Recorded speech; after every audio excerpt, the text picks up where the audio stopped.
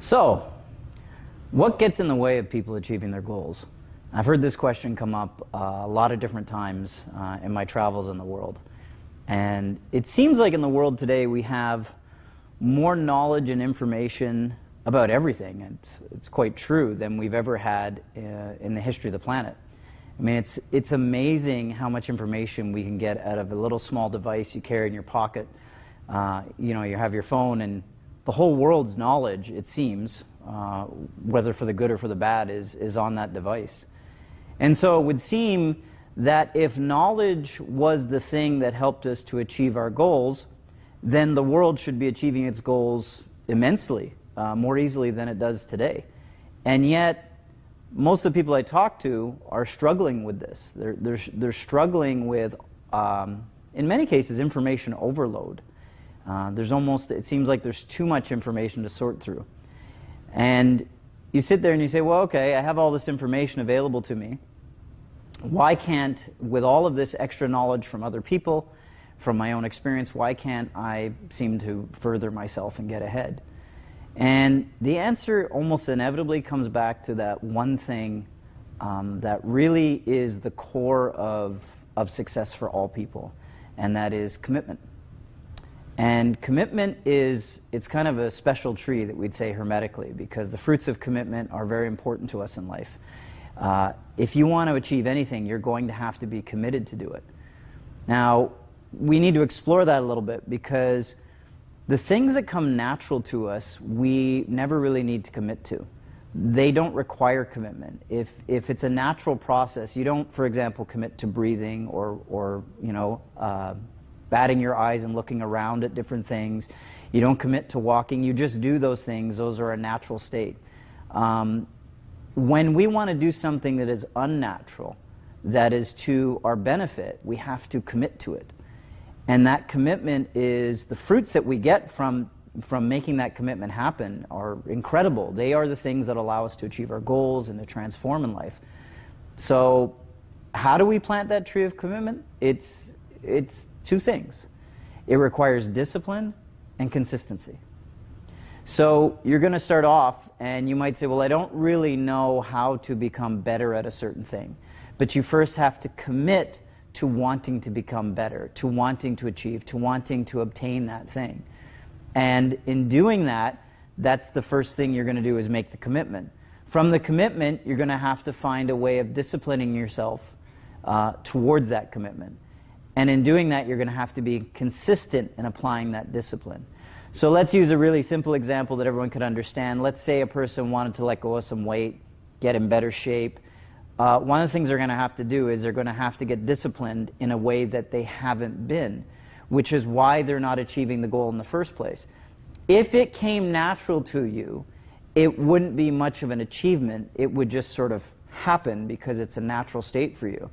When someone's trying to achieve a goal, it generally means they're trying to achieve a state that is an unnatural state.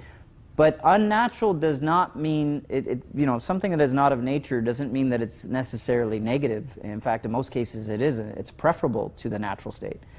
We would prefer to be unnatural beings, because the natural state in this universe is entropy. It's tearing apart, it's falling down, it is stagnation, it is non-progression, non-growth. So the unnatural state for us is generally the better state. And when we want to create an unnatural state, we need to hone our tree of commitment, backed up with our discipline and consistency. That grows something within us if we do it long enough, and that becomes our second nature.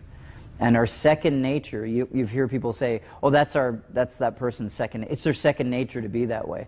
That's a nature that we consciously choose to develop and to make it a part of us. So much so that it is, in time, if we stick with it, it becomes very much as powerful as our first nature. So for example, again, if we were looking at someone who wanted to let go of that weight, they would get in, maybe, for example, they'd have to change what they eat. They'd have to change their physical activity level. And we could achieve that many different ways. But they'd have to start doing things in a different way. They'd have to start committing to do something differently. And if you don't put the consistency there, you will fail. You need consistency. So, you know, on every day, every other day, whatever it might be, I consistently do something to achieve that second nature. And consistency is the thing that will really show out. See, the tree of commitment is kind of interesting because that tree of commitment is only as strong as the consistency and the discipline given to it. So if someone says, no, I really want this to happen, but I only work on it once in a while, then you're going to get the results of only working on something once in a while, which pretty much results in nothing.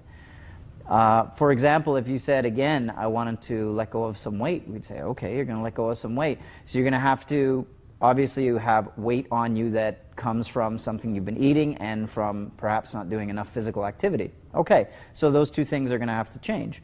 Well, in changing those things, what are you going to be consistent with?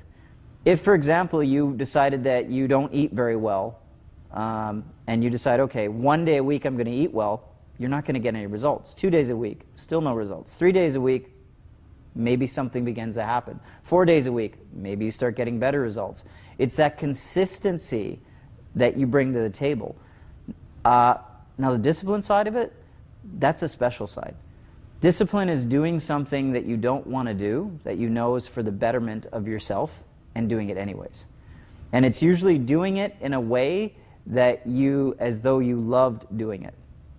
So in other words, you want the results of being fitter and stronger and in better shape, but to get those results, you're going to have to be disciplined and find time in your schedule to make that happen in a way that is successful for you. So there are going to be days, for example, you might get up and you say, well, I don't want to go do my exercises today. I'm tired. I didn't sleep well last night. Well, discipline says, but if I want to achieve this, I have to take my commitment and use my discipline and do it anyways. And if I do that anyways, all the time, I get results from that. And then if I do it long enough, it becomes such a second nature that it becomes my natural state to be fitter, stronger, healthier, or wiser, and whatever else you're trying to achieve. Most people that aren't achieving their goals, they're missing the tree of commitment. And they're missing the discipline and the consistency that one must be there for them. And if it comes natural to you, great. I mean, God bless you. Most things of higher achievement don't come natural to human beings. We don't just sort of obtain things by sitting still. We have to do something about obtaining those things. So for most higher understandings in life, having a higher mind, then you're going to require that tree of commitment in your life.